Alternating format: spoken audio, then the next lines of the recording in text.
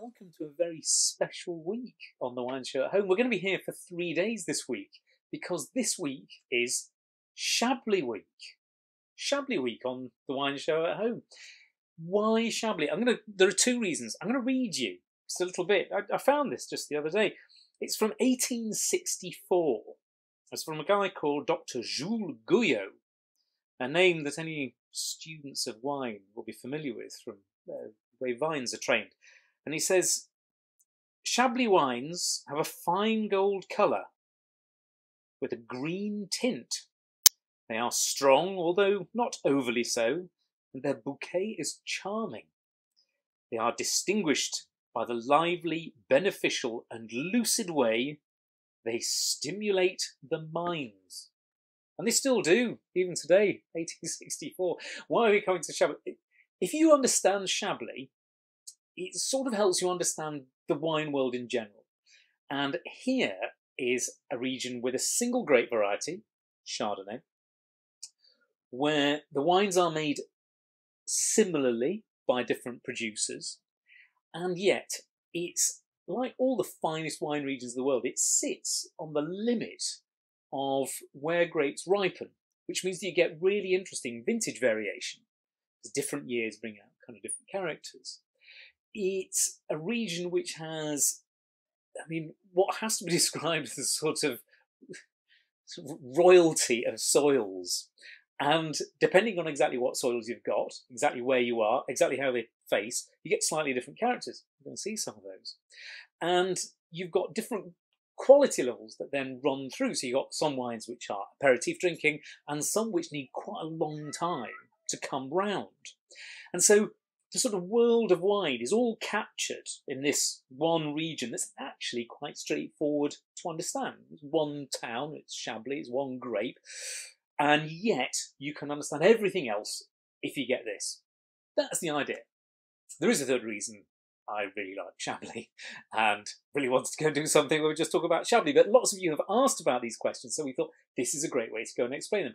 Let's begin with the first wine, because there are 4 tiers. I'm going to try 3 of them today. There's a reason why I'm not trying the 4th. I will explain.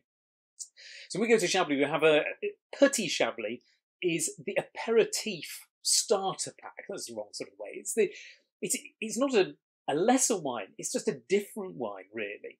I'm going to have it still has that straw-coloured, green-tinted hue to the colour, just like Jules Guyot was talking about in 1864.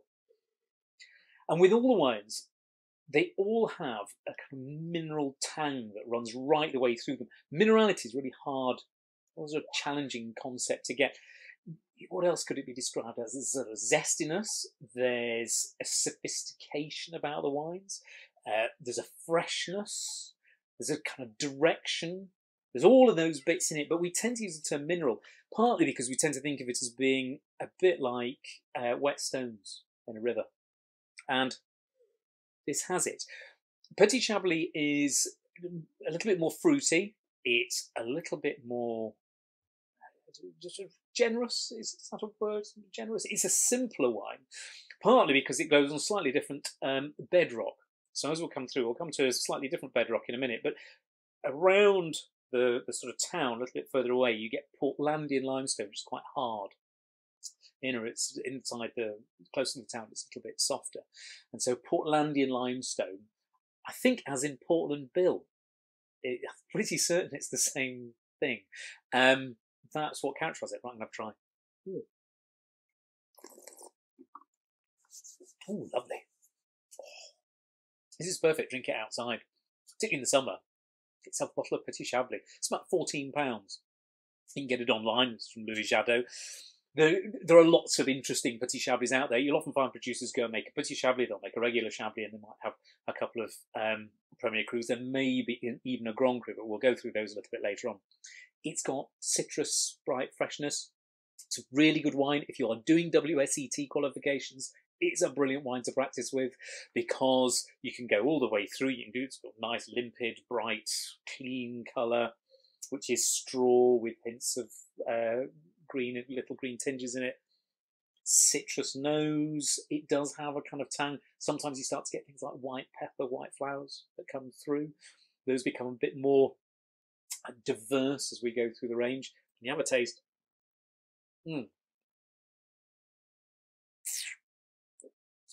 Fresh tang to it. It's got a lovely sort of mouth-watering, lemony acidity. That's good. But then there is this ripeness that comes through.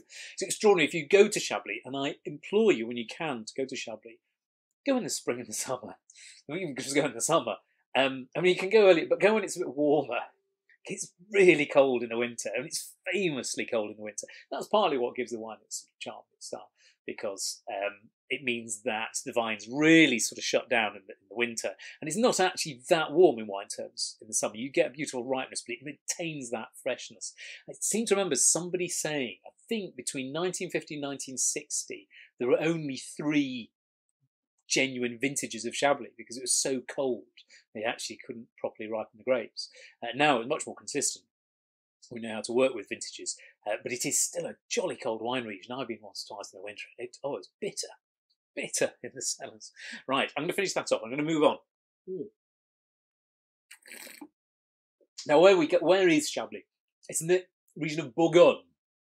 So it's in Bourgogne. So you've got Côte d'Or, which is further south. It's en route going towards kind of Champagne, but it's still much further south. But it's part of the sort of Bourgogne region. You've got Mâconnais further south, and Beaujolais, and sort of Côte d'Or. This is distinctive in that it only makes wine from Chardonnay. It only makes one colour of wine because it's white, and it makes it in different styles. Now, they're quite straightforward. So we have Petit Chablis, which is a series of little areas, broadly sort of ringing the town. We're now going to go to regular Chablis. This is by a friend of mine, actually, a guy called Sebastian Damt. Lovely man. Hello, Sebastian, if you're watching. I first met him visiting the region. And so we were travelling around, visiting lots of different producers. He's got a beautiful house. His family, like a lot of families, it's one of those regions where it's filled with people who've been there for generations. And both his parents were themselves from great winemaking families, and when they married, they burrowed a tunnel between their 2 family cellars to sort of signify the union. It's rather nice. Let's have a go at this. Now, he's part of a younger generation of wine producers who are coming through, but what he's really famous for, and a lot of these people are coming through, is there's an ethereal elegance and sophistication about Chablis. It's kind of hard because I can't sit and describe it to you in fruit words. It's not like saying, well, it tastes of X, Y, and Z. It's kind of how you feel about it. And that's one of those things that's, I suppose, most appealing about Chablis. But it's also quite hard to get a grasp of, because I'm not describing it saying, well, it tastes like that thing, and that thing, like a fruit bowl. I'm saying it kind of tastes like that thing feels, and that thing feels, and the emotion you get out of such and such a thing. But that's the magic of wine. That's why we love it so much. Now, what really marks out Chablis is this thing about the soil. So it's Kimmeridgian marl, and marl is where you mix clay and limestone. And Kimmeridge is a town in Dorset. So a lot of it's named after the sort of geological soils and periods, and named after places in southern England where they were first discovered. And the soil is a similar chalk, and it's particularly made up. When you go to Chablis, you can't get away from this, from a thing called Exogyra virgula. You can't really see them. They're quite small. They're sort of tiny prehistoric oyster. I think it's about 150 years ago. It was Jurassic soil. Jurassic's about 150 million years ago. These tiny little oysters, there are like trillions of them. And they're all being compacted, and they're really limey. So it creates this very sort of limestone, limey, chalky soil. But quite often people go and they use them as a symbol. And Exogyra virgula, well, virgule is a comma, I think, in French, isn't it? It's because it's a comma-shaped little fossil. You see them all over the place. You also find other bits, like ammonites, very often in the soil. Those sort of spirally things, rather beautiful. And so often people will find these fossils and get them out. Well, I do love Chablis. It's one of those wines that kind of got me into wine in the first place, actually. I was hooked on wine with Chablis. Now, when you start to get into Chablis as opposed to Petit Chablis, it's much more food-friendly wines. They're bigger and richer. There's a keener, still rather ethereal, sophisticated sort of freshness to them. There's this extraordinary tang and line that runs through. They are really good seafood wines. It's just, they are amazingly good seafood wines. And I know there's that thing, what grows together, goes together. How this is a long way from the sea, doesn't make any difference. They are really, really good seafood wines. Brilliant with shellfish, oysters, that kind of stuff. It's really nice with kind of generally grilled fish. As you progress up through, you can take more robust flavours. Actually, Chablis itself, and a piece of very nice, elegantly grilled fish is to die for. Keep it nice and simple. Maybe a little bit of samphire on the side. Now, I'll just tell you a little bit about this. So this is around £20. That's sort of what you pay for a good bottle of Chablis, about £20. Oh, it's really good. And what you'll find is that at this level, different wines tend not to reflect coming from different places because they're all just from Chablis, but they'll tend to reflect slightly different ways that winemakers work. So some winemakers might do everything in stainless steel, keep that steely freshness. Some might use barrels, and that gives them a bit of a softness. Some people ferment for a bit longer, some people ferment a little bit warmer, some a bit cooler, all of those variations. So it tends to be, you find a producer you really, really like, you kind of stick with those wines. You just enjoy those.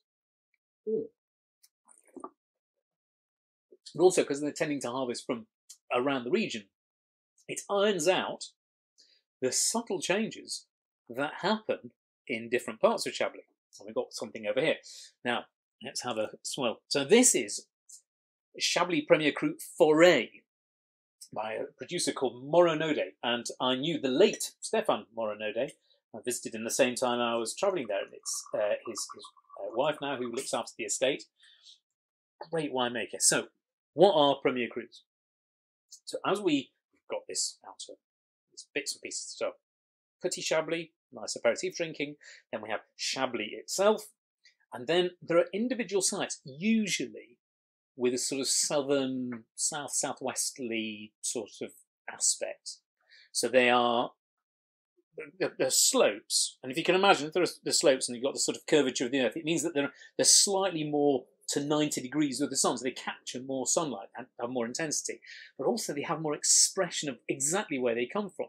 So some of them, like Côte de Leches, these guys are in, that has a beautiful, light, fresh, I often find a sort of honeysuckle character to them, but still with a real precision. It's others which are very steely. This site, Forêt, which is actually not a very common site, it's often labelled just as Montman. Some of them can get rolled into other bits. Has this extraordinary precision and intensity and a kind of slaty character. So you start to find wines here that are bigger. They're not blousy. They've just got more intensity about them.